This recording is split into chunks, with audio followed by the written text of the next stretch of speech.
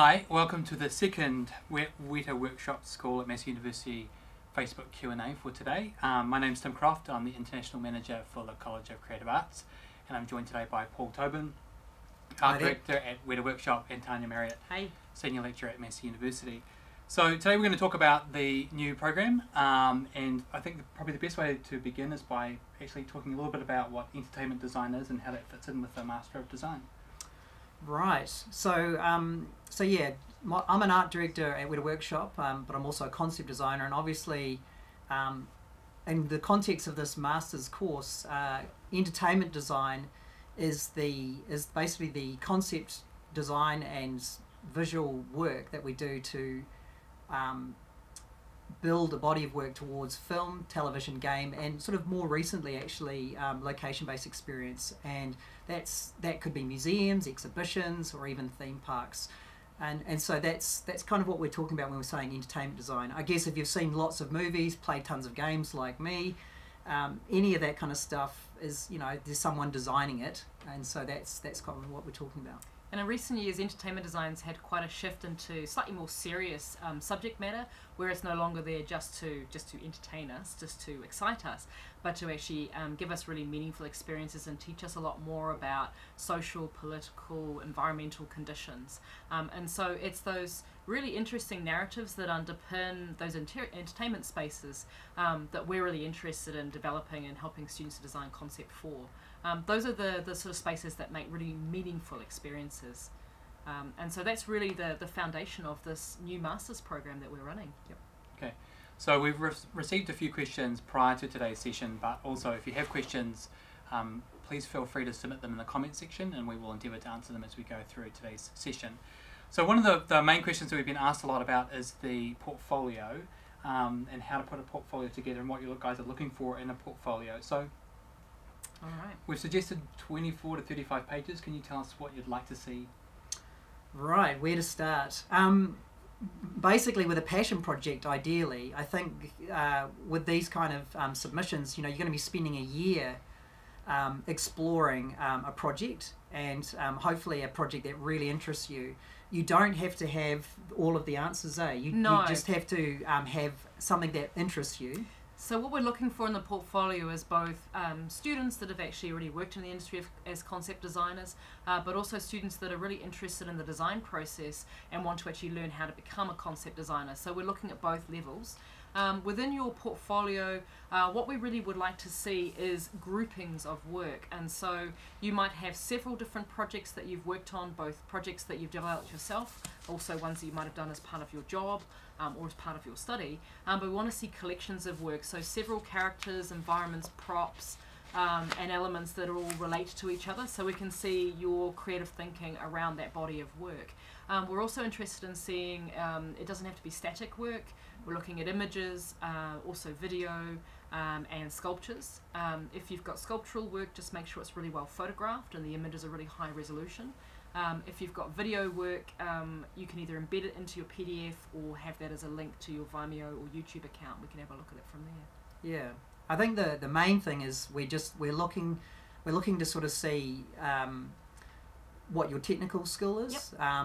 But having said that, as you're pointing out, you know, we're also looking for people that might be wanting to start in concept design. They may have worked as an illustrator before, or an animator, but they have some creative skills and they're wanting to sort of now shift more into concept design. Yeah. So that's I think that's an important point to make. Yeah, so within the portfolio there's also a combination of final work, so your final rendering, and there's been a couple of questions around, do we need to know the software that the work was generated, and that's actually really helpful. Sometimes we can work it out, but sometimes we don't, and it helps us to understand what programs you might already be using. We're really happy with people submitting analog work if they've got hand-drawn work or hand-sculpted work.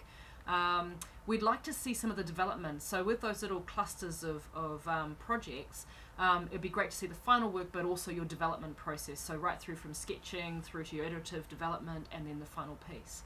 So that's going to pack out quite a few of your pages in your portfolio. Okay, so in addition to the portfolio, applicants also need to supply a CV and a research proposal. Yeah. So again, what would you like to see from the perspective of the CV, but also the research proposal, probably the most important thing? Yeah, so the research proposal is where we've had a lot of our questions. And so at this stage, think about the research proposal as a speculation or a kind of an introduction to what you would actually want to look into. So with any of the films or the TV shows or games that you've been watching or disseminating or consuming, there'll be things in there you find really interesting. So why are the characters designed in a particular way? How do I make a character more empathetic? How do I make an environment more immersive? How do I deal with robots that might look a little bit kind of uncanny or a little bit awkward in relation to their human counterparts? So underneath all of these kind of questions and musings are a theoretical framework. So in this instance, what we're really wanting is for you to speculate what your project will be about and what you're really looking at and inquiring into. And then within the first couple of weeks, if you're accepted into the program, we'll help you to flesh out that portfolio, help you flesh out that research proposal, and help you to work out what are the theories that are underpinning that project. So I wouldn't feel really daunted by the research proposal. What this really is a stake in the sand as to what you're really looking at this stage. And then we're going to see that in relation to your portfolio and just kind of see where you're thinking you want to be. Yeah, I mean, it can even be in some instances too a case of, it might be reinvention. Yeah. You know, you might be looking at retelling the classic story of Frankenstein, but in a modern day setting, and you might have a particular social take on that potentially, or it might be you might have a completely original story of your own. A lot of the work that we focus on in entertainment design often is a combination of story, character, and world. And so I think as long as your research proposal is sort of hitting those marks. Is looking at something interesting in those areas, and more importantly, I do think you need to be thinking about the medium that you're going to express your masters in. You don't have to literally make a film or make a game, but you need to be designing the foundation for the foundation for it. Yeah. So I think that's the other things. Like for instance, and I'm just going to use a little quick example. We've got obviously a few of us at Weta had the pleasure of working on District 9. So that's a science fiction film set in our world, and I guess the interesting thing about it that Neil the filmmaker was trying to make, the kind of social contemporary issue, was a commentary on refugees coming into South Africa and how people felt about that and how they were being treated. So I guess in some ways that's in terms of research and the research proposal, you could argue that film would be looking at refugees and the current state of South Africa, Johannesburg, but then doing all this body of science fiction work and design work to support a work of fiction. So that's just one example. Yeah. It could be it could be a stylized game. It could be a Pixar style animation. It doesn't have to be gritty realistic. It can be stylistically quite varied. And I mean, the classic one was with Avatar. We're looking at eco-fiction narratives and looking at human-centric narratives in comparison to the narratives of creatures and what we regard as the other. So there's a romantic notion around the alien and how we present the alien that's quite different to how we see the other or indigenous people within our real life environment. And so again, Avatar's kind of talking about this. So it's these sort of threads that are the kind of the thinking behind why you're designing what you're designing. That's what we're really interested in knowing a little bit more about. But you can you'll work this out as you're going along. If you're accepted into the program, we'll help you to build cohesion around this as you go along. Yeah, I think that's the important distinction to make, is your portfolio and proposal is not offering up, this is my finished project. No, it's a proposal. It really is just saying, this is the area that I want to focus in, and here's some of the interesting questions that I want to start to answer. Yeah. But that's it. Yeah. And just circling back on that portfolio, we're very happy to see, to your point, if you've got professional work that might be related but not specifically concept design, feel free to put that in there, because it gives us a sense of the kind of artist that you are. Yep. But if you do, when ideally we want to sort of see some work in the area that you're actually wanting to pursue as well, if you can. Yeah. Cool. Absolutely. Okay, so tailing off that, what will the actual year look like for an applicant that is successful and enters in the program? Like, when will the program start? What will their day-to-day look like? And also, what will the year look like for them as they go through the program? Okay, so students will come in as an intake in mid-September. There'll be a small cohort and they'll be working in a studio-based environment at Massey. So the first couple of weeks is really familiarising yourself with the research process, working out what your research proposal is going to be, the types of support that you're going to need for your project, and then we immediately jump straight into Weta, where we go into an intense week at Weta. So following on from that, we've got what we're calling the Weta Grab Camp, which is a chance for our students to come and spend a week on site at Weta Workshop. You won't be sleeping there, obviously, but you will be there probably till quite late. And so this is a chance for us to basically give you kind of like a crash course on how Weta designs and works on a live project. And so what we're going to do is we're going to come up with a cool project which we're going to work on as a team and build it up and work it through. And so the idea is that at the end of that week, you'll have a really good understanding of the process of concept design and some of the areas that you might want to focus on for your own project, but also just to get a chance to have a look at Weta in more detail, meet some of the, you'll be meeting more than just me, and get a chance to actually soak up some of the inspiration vibe of Weta Workshop. So then after that you'll come back to Massey, and so then you'll have the rest of the year with Paul and I as your primary supervisors, and we'll also have critique moments and touch points where we go back to Weta and we have access to other Weta staff who are specialists in an area that will be related to your project, so you can get support in that space. Then there's also going to be an opportunity to go back to Weta to actually have some live work experience. Yeah, so we're also part of the program as an internship, and so in the first half of the year, sometime in the first half of the year, we'll take 2 to 3 students at a time, and they're going to actually be based in our studio at the workshop, and you'll be working on a live job, and with the rest of the team, so that you get a first-hand experience on what it's like to work on an actual film, television, or game job, and that obviously will give you a chance to maybe hone your skills a little bit more. Learn about the industry. Learn a little bit more about the industry, So it's a chance to get some sort of really pertinent experience in entertainment design. So the last part of the year is really about building mastery in your work, and so this is where you're going to be really fleshing out your project. It's about your practice-based work, so it's really about how you design and how you make things.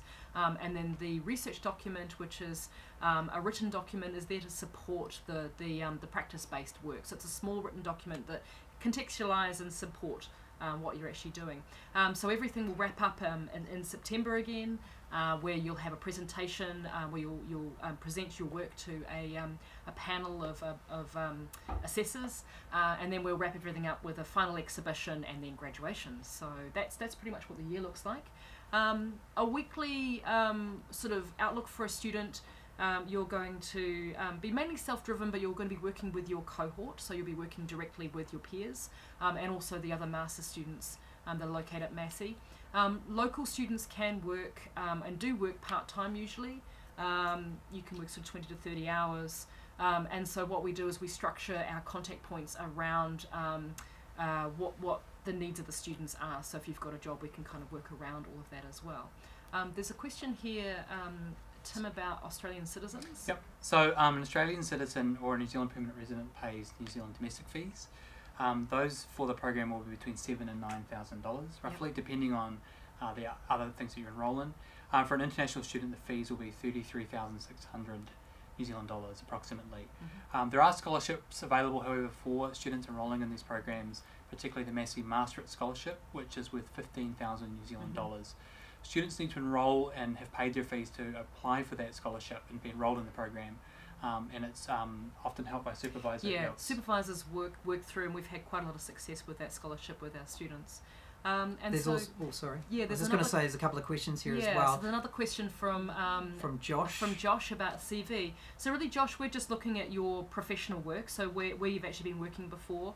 I'm always really interested in other things that students are interested in doing. So, you know, there's some of the clubs and the groups and the organisations you might have been involved with. I mean, personally, I've got a real great interest in the environment, and all of that the organisations I've been part of seems to permeate into my practice work. So I'm always interested in that. I think where the CV becomes quite relevant is if you are applying to get into the 1 year masters, rather than as a graduate of a university, but coming through on our through professional work experience, which Tim, I think you might want to talk to a bit more, because that's something which I don't think we've touched on yet. So to apply for the program, you need a 4-year bachelor's degree, so with honours or the equivalent. So in fine arts or design or an equivalent program around the world.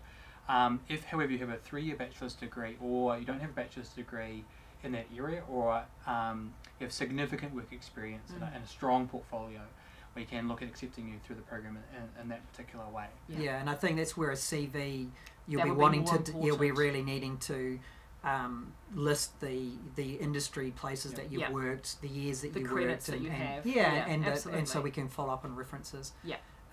Also noticed there was another question here from Amanda. Is this program digital based, or is there an opportunity for traditional practice? Well, the good news is that this is actually traditional. Yeah, this is actually your year. Yeah. And so you can work traditional if you like. We're both traditional and digital practitioners. So in both sculpture and drawn practice, so we can support you in both areas. Yeah, I personally think there's definitely a benefit if you're very passionate about wanting to get into the industry. Then I think the industry is very much a digital-based industry now. So I think there's a real relevance to learning digital tools. But just so you know, if you're submitting traditional work as part of your portfolio, or if you're wanting to explore traditional mediums through your project, that's totally fine. So I think it probably dovetails on a question about how does this particular program differ from other Master of Design programs around the world, but also in New Zealand. So what makes this program unique? How does it look differently from what other programs are being offered? Well, I think probably the industry partnership aspect of it, I would say in some instances, Weta's been we've worked on some of the biggest sort of film franchises around, and I think that from my perspective and from Richard Taylor's perspective, we've always wanted to share our experience and knowledge with people. And we've done that in different ways over the years, but this is the first time that we've partnered with a university with a really great academic pedigree, and we're actually combining. For me, it's an amazing combination. You're getting all this really solid academic, research-orientated skill base, and then you're getting super relevant contemporary industry and even arguably technology-based learning. And we're merging it together into a single 1 year. So the other thing is the foundation is concept design. So when we talk about concept design, this is the beginning where everything starts. This is where the ideas germinate and become these amazing imaginary worlds that we want to actually consume. And so one of the main things I think differs is that it is that front level. It's that creative, visual, artistic, design-centric form of making. Everything else kind of goes on from there, the process of making that continues on, but we're really looking at the front end of where those ideas actually get turned into imaginary worlds. Yeah. I think it's also quite bespoke. That's the nice thing about a master's as well, I guess, but it's a lot of one-on-one learning, and we're customizing our supervision and our mentorship to you as an individual, which I think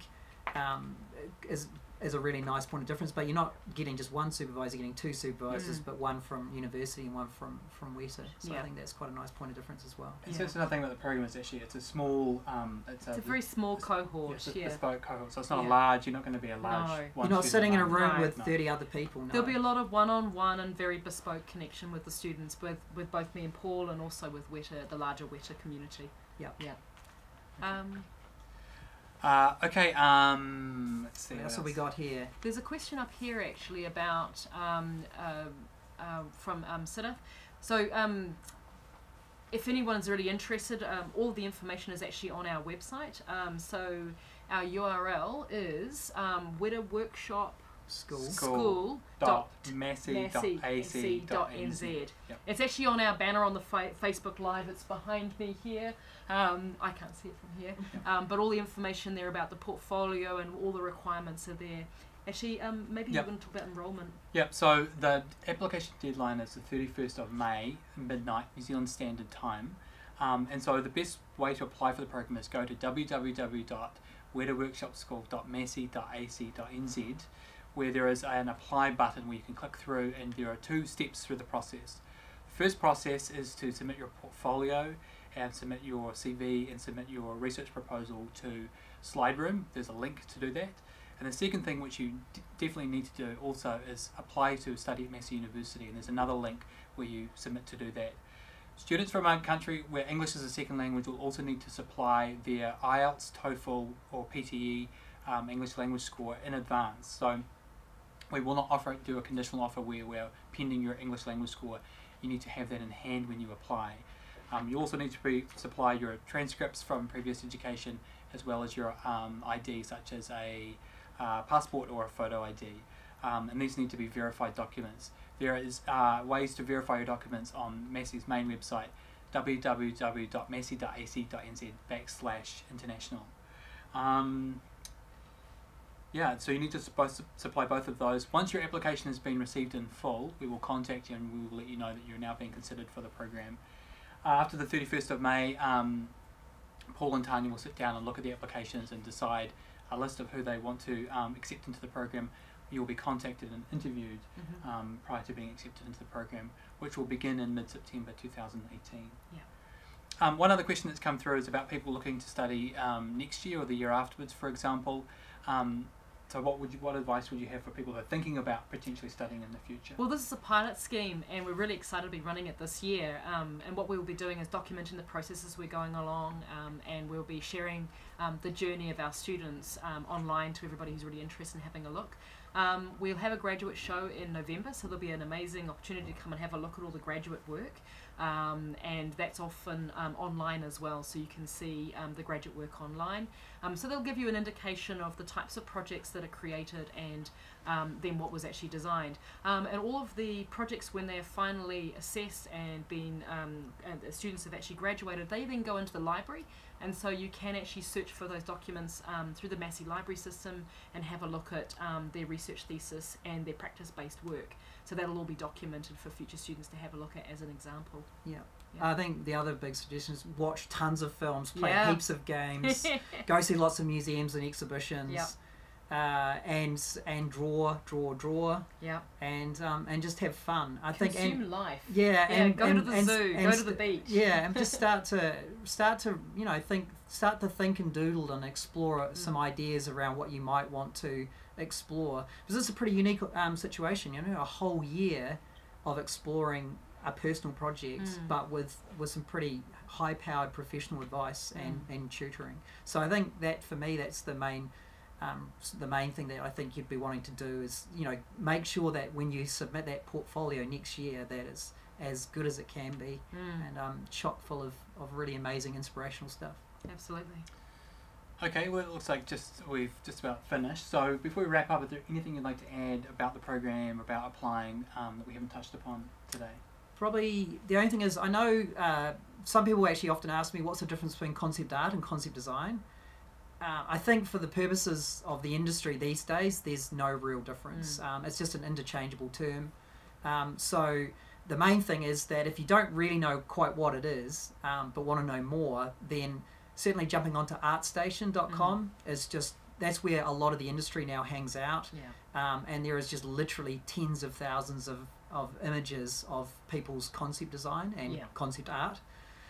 The other one term's a little bit more speculative and one's a bit more tangible, but in this sort of front loading where you're actually trying to speculatively look at a world, it actually doesn't really matter in this instance. And I think the other thing you could do to help try to understand more about the process, especially if you're not familiar with it, is to potentially just grab. Weta Workshop's done a bunch of art of books now around films we've worked on, which we really cover the process from start to finish.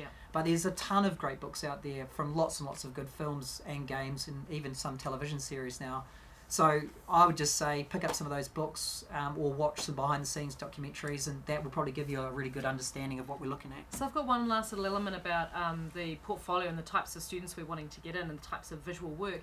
To be honest, the aesthetic doesn't actually really matter. We're interested in students that might be working in hyper-realistic characters and worlds, but also more pop surreal, lowbrow, or more animated environments as well.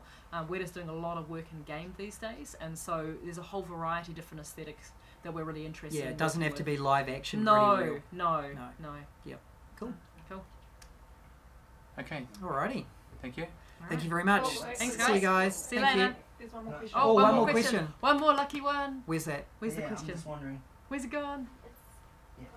Oh, is it missing? We've got one more question. From off camera, what does it say? What's the What off do we question got? camera? Lucky last. Right, so this one here.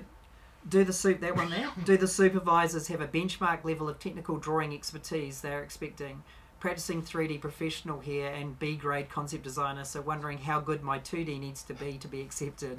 Just put in your portaudio. Yeah, Yeah. you've Put got in nothing your to best lose. work. You've got nothing to lose. We'll Yeah. look at everything. Yeah. And Yeah. we're really keen to see your work. Thanks for your question. Great. Thank you. See you later.